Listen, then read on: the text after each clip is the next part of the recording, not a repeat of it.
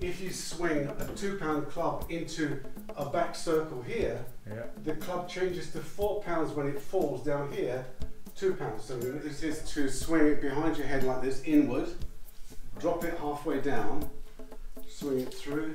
That is one of the greatest benefits of club swinging, or any type of swinging whatsoever.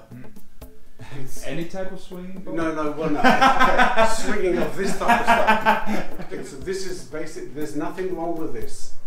That both arms as straight as possible here. But to me, I like to do it that I've switched my leading hand from my right hand to my left hand now. Dutchman, yeah, shuffle on the production. Like this, yeah, like this, yeah. The flowing Dutchman, yeah, the flowing Dutchman. Boom, and welcome to another video of the Flowing Dutchman. And look where I am. I'm here with the one and only master, Paul Wolkowinski. Hello there. And this is actually interesting because I have seen and been very much inspired by Paul's videos when I first started to get introduced to the swinging arts. And he was also my big inspiration when I went to India for the first time, because Paul has gone to India before and his videos are amazing about the old wrestling culture in India. Well, if you've seen my videos, you know now what that looks like. So if you're going to strike and you want to strike very, very hard, you're not going to do this. You want to do that. So I mean, you're going to lift the sword up high. So consequently, the meal should lift up, swing, and crash down. But you're gonna stop that crash by turning your hand underneath the meal, so your hand travels down first. Then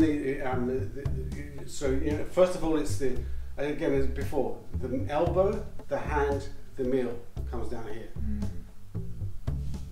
To stop the fall. But I mean, if you were to extend your arm forward, and this is where there's a great similarity between, for example, an Indian club swing, where we've got the same movement. So if I go inwards, so there's the movement here, and if it was a sword, I could do that. But in Indian clubs, we now swing on the frontal plane, but it's a sword movement.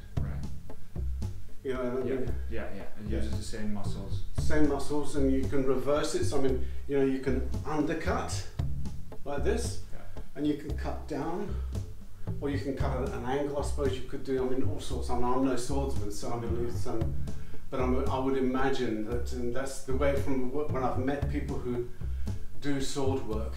That's what they talk about. Then there's a huge similarity, and basically the balance of these things represents the sword. So going back to the days of the Raj, it was a lot cheaper for the British Army to provide something like this as it was to provide steel swords, which would have been brought in from England in those days. So there had been a massive expense. And you know, they were called Indian. Interesting still that the club culture that is now starting to be revived in India. Yes. It's mostly based around wood, because wood is relatively easy to make and cheaper for them. Yeah. But it's very expensive for us to make in the Western countries. Yeah, no, absolutely. So we have all the steel ones and they have all the wooden ones. Which is still happening. So. It is still happening, which is really strange. Yeah. If you think about it,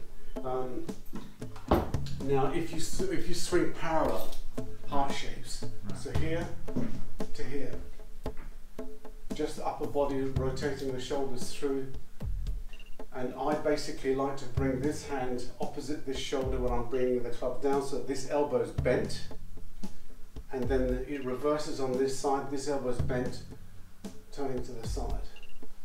So now if you watch from here, what does that remind you of? It's the three. If you think about it, the mace swing. Yeah. So here we go. So I mean, you've got that. Yep. That. So parallel swing. It's a parallel. To all intents and purposes, Yeah, the technique is virtually identical. Well, if you think about this, when you're doing a two-handed swing, if you're doing a two-handed swing, one hand is going inside, one hand is going outside. Correct. So if you're having two Indian clubs, then if you do them crossing, one is doing the both are doing the inside or the outside. When you have them parallel, then one is doing the inside and one is doing the outside. Correct. So that will be the same. It's very, very similar. That I mean, and from a teaching point of view, it's very, very good to teach with Indian clubs first, because that parallel swing. I mean, people will learn the front circle first, so that's just in the front of the body, and then this is a great introduction to the back circle, because people don't even know that they're doing it. And it's a back circle. It's actually created there just by the rotation of the shoulders. Yeah. So Paul, I've got another question, because your company is Indian Clubs, right? Yeah. Indian Clubs. Well, I mean, the website's indianclubs.com.au, but I mean, I don't actually have a company. It's just I just call myself Indian Clubs. Yeah. Indian Clubs. And so where does that word come from? What is like because it seems to be a name that wasn't given by the Indian people themselves, right? No, it's not. No, that would be a little bit. As people were demobbed during the Raj, and then they went back to England and they went back to Germany, because there were Germans involved. Demobbed. That means they exit the army. Demob is exiting the army. They took clubs back to Europe. Right. And this was around what time period? 1830s, 1840s. The beginnings of it were. It became really big around about the 1850s, 1860s. Right. Kehoe, who made these clubs here, his first book was 1866. 1866. Yeah, and this is the club, basically the shape of the club that is featured in his book. So I've never seen the small clubs, maybe one pair, but you won't find the smaller ones in India.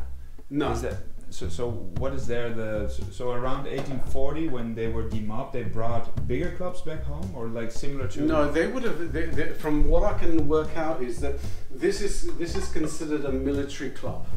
Right. So there's no fancy treatment on it. The weight is quite a long way down towards the end of the club. And from what I know about this is a military club that was used by the English Army and Navy to train soldiers. And was it inspired by the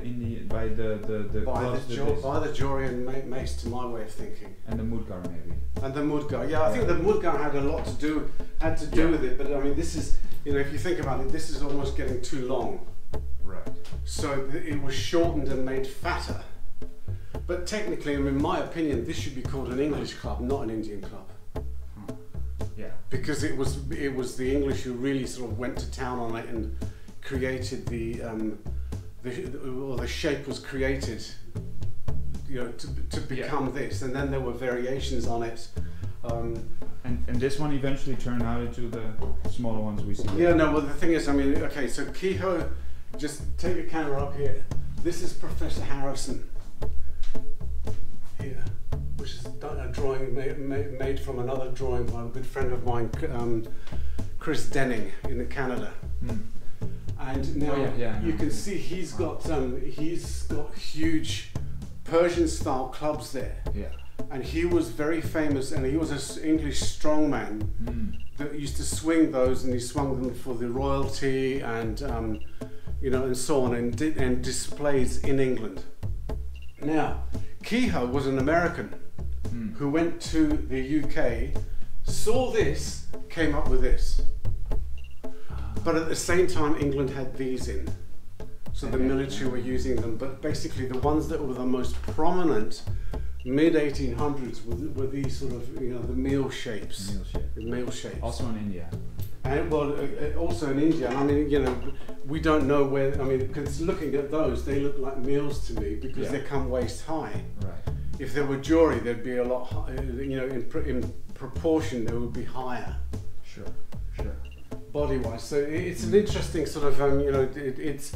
As you say, it's very hard to tell where it originated from because it's such a mix of cultures and everything else along there. But there's a big history of these clubs being used in the West. Yes. So it was brought to England around from the 1840s, 1850s, 1860s. Yeah, so I mean basically, just to sort of give you another example, these clubs are called scepters. Scepters. These were kind of, from what I understand, they were created to get basically, as women became more freer and movement-wise, they were encouraged to swing clubs. In those days, women still wore very tight corsets. Right. And very restrictive movement. It wasn't, and they were basically encouraged. And one of the first exercises that was done with these was like this, which you're turning them that way, that way, that way, that way. And then I would imagine that circles like these would have come into being at one stage, and then the clubs would have made this type of movement. These clubs were very, very popular to teach children to swing Indian clubs, and were very often used in schools, going now much later, sort of, towards the end of the 1500s. Sorry, 1800s, pardon me. And yeah, this is like a mace if you think about it. Yeah, it is. I love these. Yeah. So they almost swing on their own. I love that. Yeah. And the button makes them very sort of comfortable to swing. These clubs here are calisthenic clubs. Calisthenic. Yeah, they were used especially in Russia. Calisthenics were huge, and the girls would do all sorts of somersaults with them, mainly women.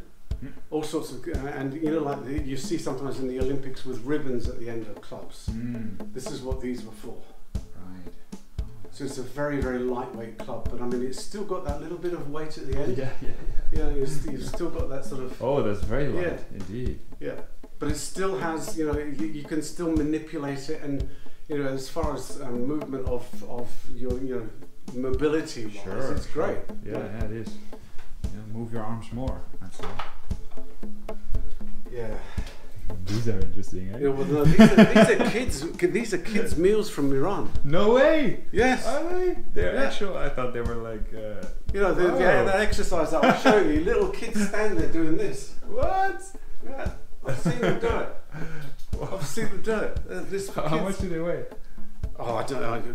Hang on. They're a little bit heavier than I thought. Yeah, because they're walnut. They're walnut. Gram. 250 grams. 350. Yeah. So that's cool. Yeah, they're a little heavier than I figured. Because they're walnut. I mean, these are walnut also. Right. Actually, they have to go the other way around because they're not exactly the same. Yeah. So then we have a whole collection over here. These look quite similar with these bands. Are these all? Yeah. So this is no. So basically, this club here was a progression on this. So that was the first set, second set, third, fourth, and with a progression, you mean your own progression? Yeah. Making styling the clubs, yeah. Because you make them yourself. Right? Yes, yeah. So styling the clubs, I mean, I was messing around. You can see, for example. Yeah. Why did you progress to this? Basically a sword.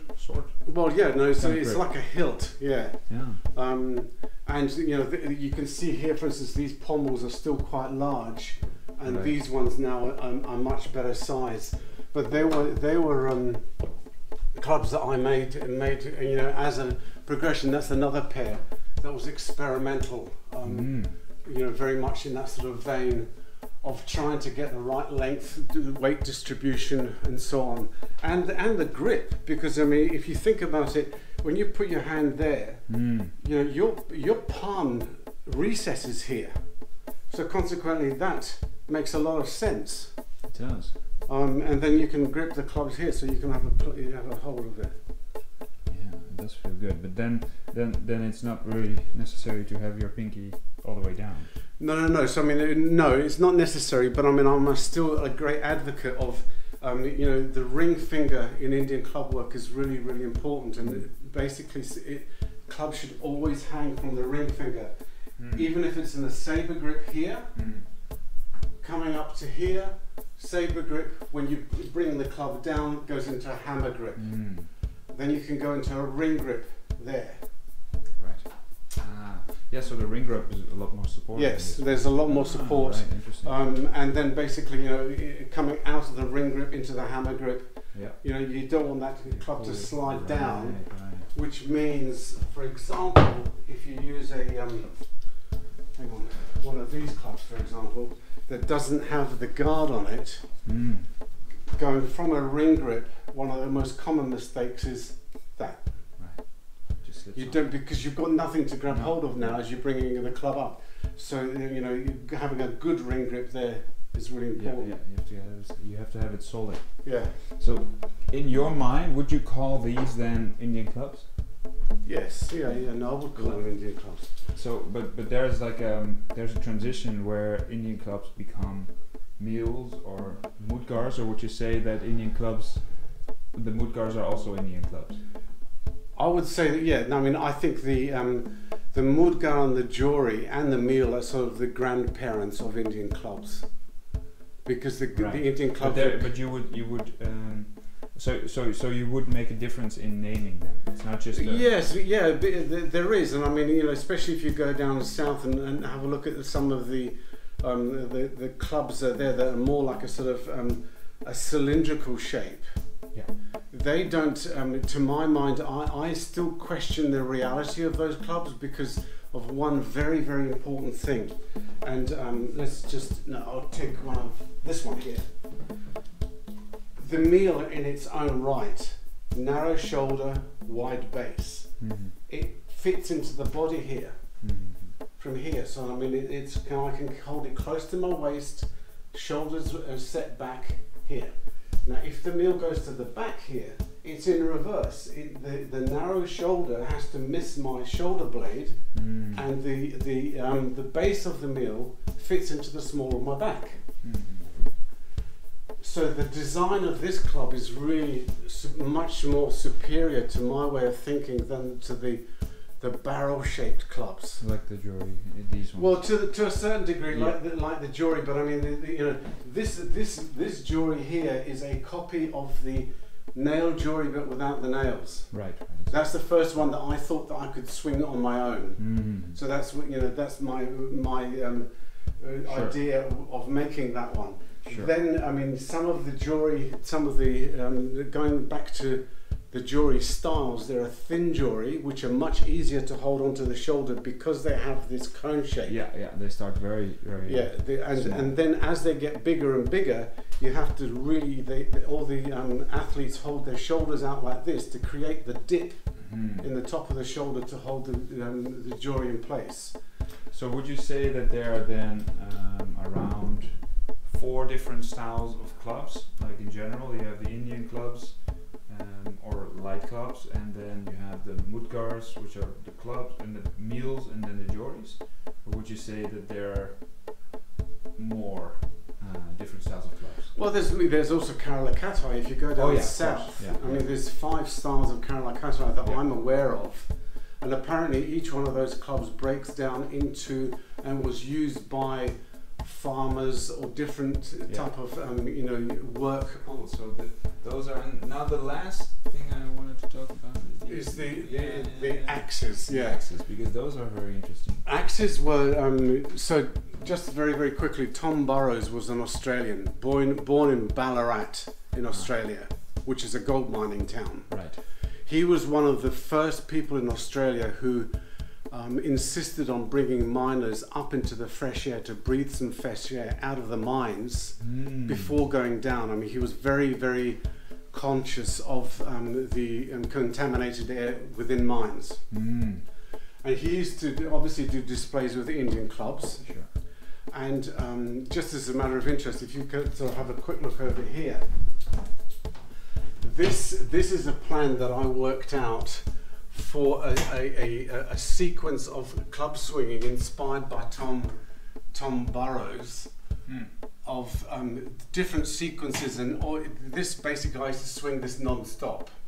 So I mean, I know each one of these letters represents a certain type of sequence because they're all sequences. I mean, so and then Tom Burrows basically also swung axes like these ones here, and the axes was swung in the same way, but the weight is off center, so the axes turn, and you can swing them like this. But you can see that I have to make sure that I'm turning my hand through. They turn as I'm holding them. It's kind of similar to sledgehammers. Yeah, I suppose so. Yeah. Because also the weight is in a rectangle shape. Correct. So you have to. Which would be similar to the Hungarian hammer. Oh, right. Yeah. Yeah. Could you swing that? Yeah. No, sure. Hungarian hammer. Because this is from Hungary. Yeah. So this was given to me by Tomasz Kaczmarski when I was there. Yeah. And this is a very interesting swing because you might want to step a bit further back. Just go right back. So this is the idea of this is to swing it behind your head like this, inward, drop it halfway down, swing it through, change hands, and then up to here. Yeah.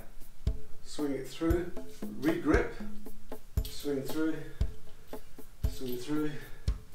re-grip. That's the technique for this. Cool. And it's surprising what it does to your grip work. I can see that. Yeah, just the changing of positions. Yeah, and I mean you've got to confidently do that, and then basically on the swing up is that. It's a beautiful hammer. Yeah, it is. No, it's beautifully made, and I love that. This is what I do like about this. It's got an oval handle. Yeah. So that you know which way the head is lying. Oh, that's interesting. Yeah, so you can feel, you know, you haven't got the danger of the head coming around to your back in that position here, which would hit you. Yeah, yeah, exactly. So you're always. Sledgehammers should have this too. Yeah, no, they should have an oval handle. Yeah. Yeah, interesting. Is this actually like a Hungarian hammer? Is this like traditionally also the sort of swing from Hungary? Well, this was apparently used in forests. For logging and stuff, so where they would be splitting logs and that type of work would be done with these type of hammers. And, you know, and it's a bit like the kettlebells, I suppose. I mean, the kettlebells originally, Russian kettlebells, were used as weights in markets for measuring out grain. Yeah, true. Yeah, and this is the same sort of thing. This actually had a physical use. Right. You know, and again, So I mean, going back to Indian clubs, I mean, they had a use because they were inspired by swords. You know, so they've all got roots. I mean, meals, again, swords, and you know, the shields. This is also what gives them their foundation. Yes. But it's also why I'm less popular, maybe, because we don't use shields, we don't use swords. No, but the thing is, I mean, but I think one of the biggest benefits of club swinging is the fact that with any of this stuff, I'm just going to pop this back up here. Yeah, sure. So with any of this, is you've got to consider the change in weight when you swing a club. So a 2 pound club like this one, if I swing it on a straight arm, as I swing down, I allow gravity to take it over. By the time it reaches my feet, it's 8 pounds. And then it comes back up again and it's 2 pounds. So you've got skeletal support in this position here, and gravity and inertia swinging. So I mean, from here, gravity works to here. It overswings my center line. From there, I have to pull it up at the same speed to bring it up to this position here. So there's a change in weight because of gravity. You've got to use gravity. You can't muscle this. You've got to use gravity. Same with the gada. I mean, you use that. So, for instance, a 10 kilo gada, by the time it reaches your center back, it's 30 kilos. It triples in weight, roughly. And then you're going to pull it out of the swing. You're letting gravity do its work on the downward, and then you're pulling it up out of the downward swing back over to the front of the body, and you're pulling basically on 30 kilos, and then it lightens as it comes back up again. So you know, like for instance, in weightlifting, they use chains on the barbells and stuff to increase the load as the barbell goes up. This is really the same sort of concept. Just again, for instance, for an example, if you swing a 2 pound club into a back circle here, the club changes to 4 pounds when it falls down here, 2 pounds. So I can feel it getting heavier every time I swing it down. Interesting. Yeah, so gravitational pull is really, really important in club swinging. And that is one of the greatest benefits of club swinging or any type of swinging whatsoever. It's any type of swinging? no, well, no. Okay. Swinging of this type of stuff. Because no, I mean, there's a situation where I mean, with people that I've trained that have been using club bells, right, and tack fit. Yeah, I'm not knocking tack fit, but they do this. They go like this and like this. right, It's not a swing. It's muscling of the club. yeah, Because the swing comes out to the side. sure. It has to be That's in the front of difference. plane. Yeah. So I mean, you're swinging on a plane as opposed to lifting it over your head and then pulling Sure, it back forward. sure. Could you elaborate on that particular benefit? Because so what would be that benefit then? The fact that it changes in weight and becomes heavier once it goes down. Well, I think the benefit is that it's increasing the resistance on your arm or whatever part of part of your shoulder, elbow, arm that you're swinging. Sure.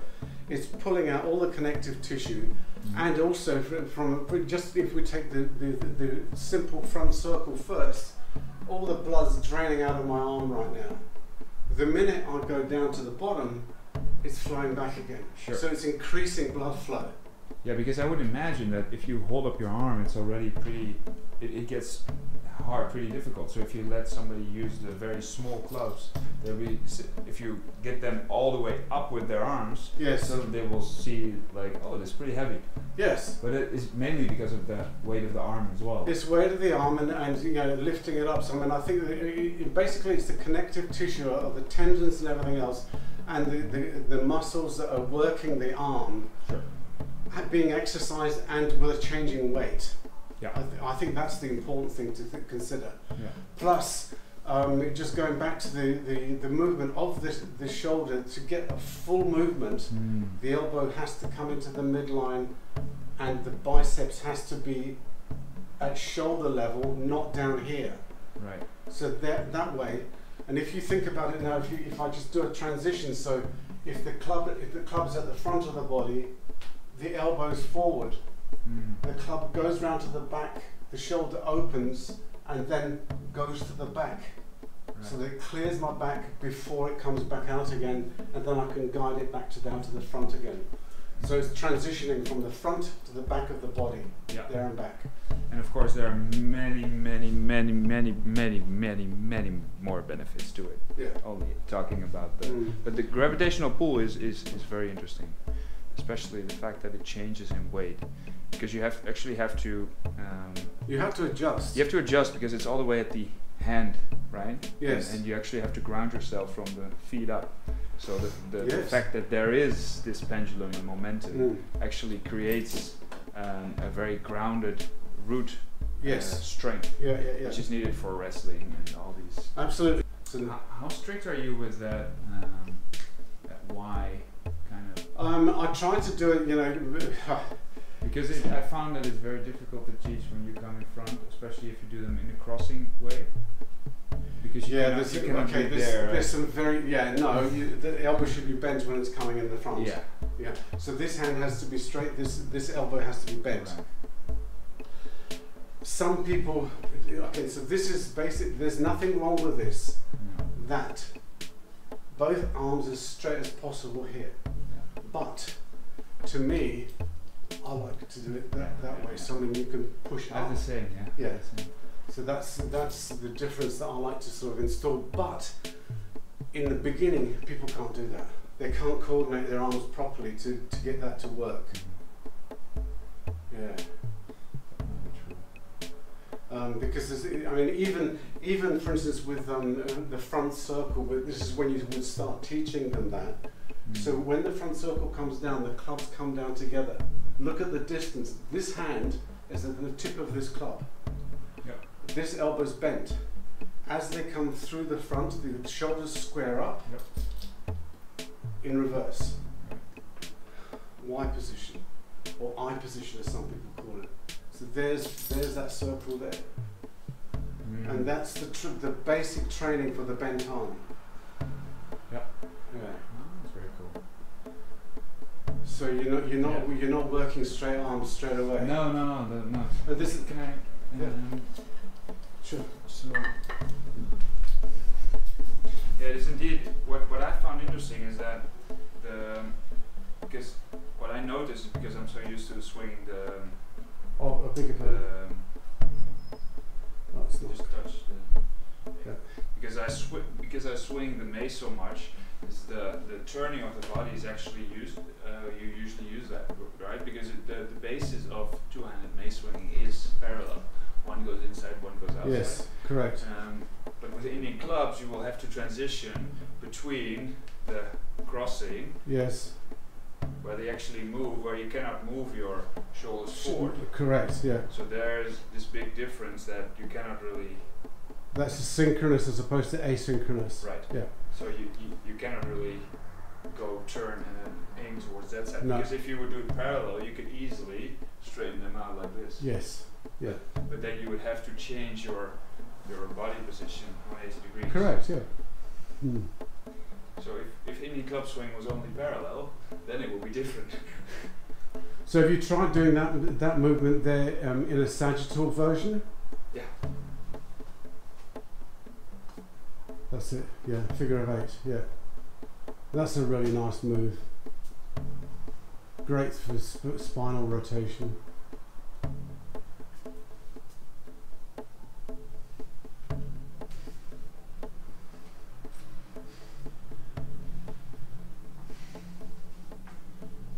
So Indian clubs basically is majority of it, regardless of whether it's synchronous or asynchronous, 2 count. Or if you add a third circle, in, so let's say front circle, back circle, wrist circle, that's a 3 count. If you add a 4th circle in, it'll become a 4 count. But there's also a 4 count method, which is a lot of people don't. Let me show you. Yeah. So this is a 2 count. So 1, 2. Right. 1, 2. 1, 2, asynchronous, 1, 2. Right. The 4 count is what's called the follow or the windmill. So one arm leads, the other one follows, like this. Yeah, I've noticed this, but this seems more like a 1 count almost. No. So it's 1, 2, 3, 4. There's 4 circles, all done independently. So it's 1, 2, 3, 4. Yeah. 1, 2, 3. Into parallels using the back circle. 1, 2, 3, 4. So the transition, it means that I've switched my leading hand from my right hand to my left hand now. So now going inward, changing the leading hand now to my right hand. Okay, and now I do a wrist circle that way to change back, and then do a wrist circle that way to go back to here. This is awesome. Do you have a name for when one hand moves? Because you have, like in my mind, you have the crossing and the parallel, you have the asynchronous and the synchronous. Yes. Is there also a way to depict the fact that one hand is doing something else than the other? And you can also do that asynchronous and synchronous. Yes, no, you could, yeah, which I've just done just now. Yeah. The interesting thing about this is that to change the direction of a club, you either have to change the speed, you have to change the speed of one of the clubs. So for example, just for example here, if you go outward, 1, 2, now watch my left arm, 2, 1, 2, double circle, 1, 2, 1, 2, and if I want to switch out of it, double circle back, out. Changes the rhythm. Sure. Now, some of the transitions, for example, if you want to go from outward to inward, you use the Indian cross, which is 1, 2, 1, Indian cross, 2, and now a wrist circle, which is a pendulum drop down. So we use pendulums as a transition, or you can use a small circle vis-a-vis a large circle as a transition. This is where stuff gets really, really complex. I know. Yeah. Always dazzled by the seeming complexity of light club swinging? Light Clubs 101 will bring an end to that. In Light Clubs 101, you will learn the absolute fundamentals of light club swinging, also known as Indian clubs. You will learn how to distinguish between crossing and parallel swinging directions. Light Clubs 101 will go further than just teaching you the swings. It will also teach you how to fluidly transition between exercises and also swinging directions. I believe this course is perfect to understand and master the absolute fundamentals of light club swinging and will open up the world of light clubs to you. But I see you on the other side. Join now on DutchFlowAcademy.com.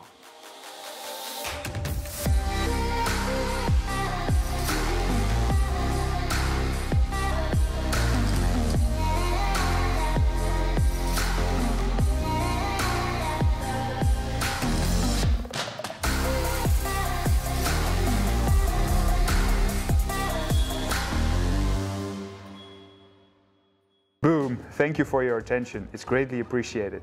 If you like the content, please consider to share, like, and subscribe to my channel. If you want to see similar videos, you can see them over here. If you're interested in learning more from me as a coach, I've got online courses on DutchFlowAcademy.com. Keep flowing. Ram Ram.